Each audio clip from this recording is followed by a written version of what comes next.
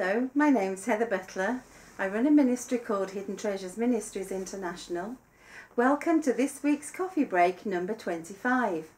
Today I'm sharing a short allegory, a picture to enable us to understand in a more simplistic way the truths of the way and the word of the Holy Spirit as He teaches and trains us today.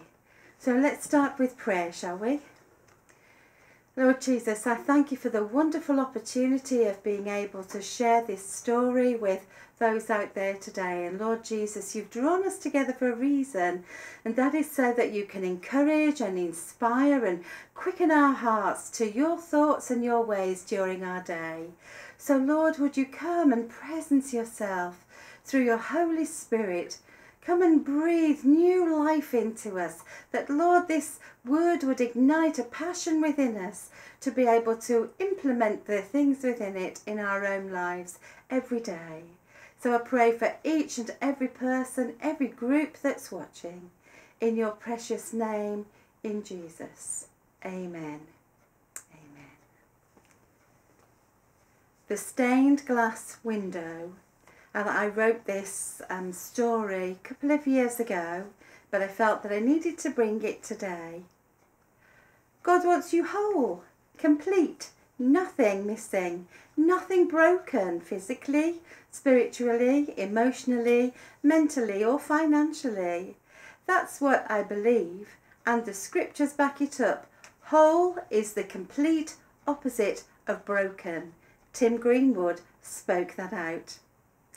In scripture, in Matthew 9:22, it said, "But Jesus turned him about, and when he saw her, he said, 'Daughter, be of good comfort, thy faith hath made thee whole.' And the woman was made whole from that hour." The stained glass window. Every single piece of my glassware laid shattered and broken on the floor. Every piece of glass that I'd collected for many years, each piece held a special memory, precious memories of a person or an outing, of marriage, an engagement, of love, of a birth. I was heartbroken. My precious, precious memories strewn across the wooden floor, unrecognisable and beyond repair. I cried for a while. Not for the object itself, but the story that each ornament reminded me of. I felt it was the end of something. I was afraid that without those treasures that I would forget the events that they reminded me of. Times of joy, times of happiness. Some ornaments reminded me of happy times spent with those who had now died, but who were very much alive in my heart. There was nothing left to do but to scoop up the jagged pieces of glass and place them into a container. I didn't have the heart to throw it all away, so I kept each broken piece in a box in the garage. My husband gently placed his arm around me, knowing the pain of the loss of my hidden treasures. It was 6 months later when I had a birthday. A birthday was coming up, another reminder of how life was passing me by. I felt unsettled and restless. I didn't want to waste a moment of life. Life is a gift. And yet I'd squandered so much time worrying about the future, wondering if we would ever manage to pay all the bills and feed the children and see them all through college. And yet here I was, living in the future that I had wondered about. The children grown up and left home with lives of their own, well-adjusted young adults full of life and a future to dream about. All those worries and cares were for nothing. I was looking forward to my birthday. It meant that my lovely family would celebrate with me, and I was overjoyed and happy to be seeing them all together again, with 2 little additions of grandchildren too. The postman came and handed me a large bundle of cards, each sentiment within them so carefully chosen, and I felt loved and happy. I had such a wonderful family and lovely friends. My husband told me that his gift to me would be delivered to the house that evening whilst we were out celebrating, that he had made special arrangements with the neighbour next door to help with this. I began to feel excited and wondered what it was that he was hiding from me. The evening went so well and we laughed the whole evening through, swapped memories of days gone by with each other that brought a sense of great satisfaction as I began to see the bigger picture of my life and family life throughout the years. I reminisced about the beautiful gifts that I had kept that had been smashed and broken, but was so grateful that the stories they held were the very things that we had shared over our evening celebration. As we pulled up onto the drive of our home, there was a hive of activity. I could see workmen up a ladder fixing something to the wall. At first I thought that something bad had happened. The window was out and the panes of glass were neatly lying on the floor with the frame of the window.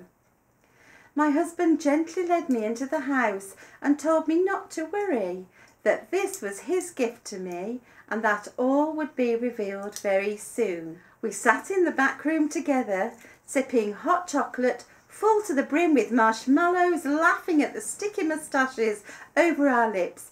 I kissed my husband, looked into his lovely eyes and said, "This has to be the best birthday ever." To which he replied, "Well, let's hope so. I hope you like your gift from me." There was a knock at the door. It was the workmen, and they said that they were delighted with the outcome of the window they'd replaced and asked could they stay just to see my reaction to the new window. Well, I walked into the lounge. The lights were off, but the street lamp was shining brightly through the new window. And oh, my heart was filled with wonder and I had no words. I was speechless and tears filled my eyes. I stood simply not able to speak for the emotion that was raised within me. It was a celebration window to mark every occasion of my life. Those broken pieces of glass had been placed within the window. The most beautiful stained glass window that I had ever seen. All those broken pieces told a story, no longer broken and shattered and unusable, but placed within the lead in ways that captured the fullness of the colour of each piece. I looked around at my husband and he looked so pleased. And there was a tenderness about him that didn't need to be put into words as he held me and hugged me tight and told me that my life was the most beautiful of scenes that he had ever seen. He said that he was so blessed to have been part of the bigger picture alongside many who had made my life and our lives together so very rich and special. As the light shone through the window of my life, the whole room came alive. Rainbows of light danced upon the walls and shone on the surfaces, reflecting the fullness of the glory of the window, each piece set in a place that would bring out the richness of the colour, that would accentuate the beauty of the next piece. The most wonderful thing about it is that there were small pieces of plain glass throughout the window, spaces left kept for future memories to be placed in. When I looked back and looked at the fullness of this gift of my life, I began to see that the picture was far more beautiful than I had realised. You see, in the craftsman's hands, every broken, shattered piece was needed to build the picture. Every piece precious.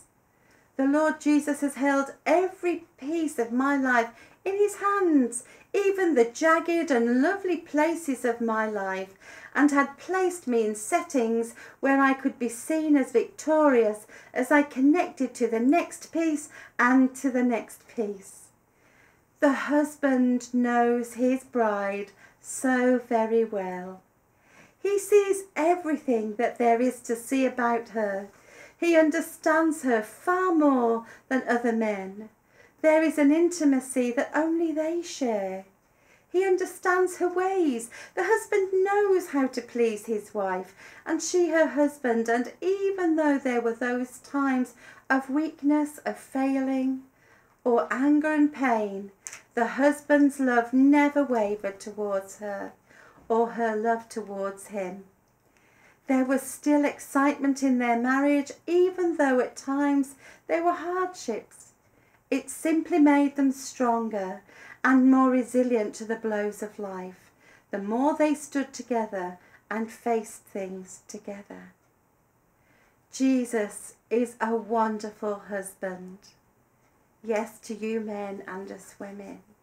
When he engages with us throughout our lives, the most glorious of pictures begins to take place. People are fascinated by each piece as the glory of the Lord shines through the brokenness, bringing hope to many. He is the lead that holds all the broken, shattered pieces of our lives together. He takes each piece and places it in context to the next. The picture begins to take shape, and finally we can see that all those things that were meant for our harm, the Lord turned around for our good. Hallelujah! As he used all that came against us as mighty weapons in our hands, as we help others overcome those same broken moments in their own lives. It's time to thank Jesus for the beauty of being able to put us back together again, piece by piece, wasting nothing, and enabling us to see and enjoy the wonders of simply being held in his hands, crafted by his hands, placed in the right position by his hands. Your reflection is beautiful to him. Yes, it is. He knows just how to enable you to capture his glory so that others will see him in you. I know that there are many people out there today who can see themselves in that stained glass window. And many of you have felt broken and shattered. But when Christ puts us together through his Holy Spirit, there are no cracks anymore. But everything is made wonderfully brand new. And this is a picture of who we are in Christ. We do go through things in life. It's inevitable. That's life. But Jesus never fails us, and he is a wonderful husband. He will never let us down, never let us go, always trying to find ways of making our lives shine more with his glory, rubbing out all the things that we've done through his blood, through his death on the cross, and enabling us to come into that place of the wonderful treasures and the majesty of his word, his grace, his beauty, so that others can see, not us, but a reflection of the reality of who Jesus in us is today in 2016. Isn't that the most remarkable, wonderful thing? I want to pray for you right now. There are some of you out there that have been broken in those places and you feel you'll never be able to be healed again. But Jesus is the great I am. He is the healer. And he desires to come to you. And some of you can see all those wonderful testimonies of life, but they're like those broken pieces of glass. They need putting together into the bigger picture so that you can see for yourselves the wonders of the Lord who enabled you to become the whole person that you are today. But so that you can share testimony with others, show them the reality of Christ in your own life, so that others can come to that place of belief in him to do the same in them. So let's pray, shall we? Lord Jesus, I feel such a rising up of joy, like a fountain in my heart. Oh, I feel such love. I feel so loved by you. And I pray that the people out there who've been listening and watching will feel the presence of your Holy Spirit so strongly. The Lord Jesus says, I have loved you with an everlasting love that will never run dry, will never run out, but that will always be there, enough to sustain you through your life into eternity. And Lord, I praise you and thank you that you love us in such such a way that you lead and guide us into those pathways where we can be grown and stretched. Oh Lord God, I pray that through your presence right now that you begin to touch people, enable them to remember those stories, remember the testimonies of their life, remind them of what you said, what you did through other people. And Lord, that you would ignite a passion and an excitement and a thrill as they write it down and share it with one another. Lord, in their Bible studies, during time over coffee with other people, or over the net, or even writing a book. Someone out there needs to write a book. Come on, this is your moment. So Lord Jesus, have your way. Breathe your breath in your name, Lord Jesus, that we will never be the same again.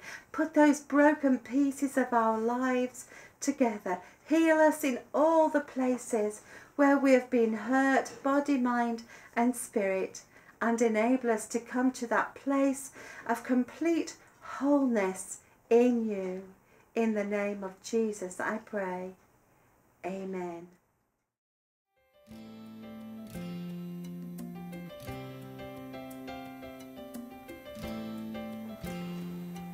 If you were blessed today, I would really like to hear your testimony. We're an interactive ministry and we love to hear from you. It encourages us just to know that people are watching, but more, running with these simplistic teachings, sharing them with others. If you need prayer, please email me and I'll get back to you as soon as possible.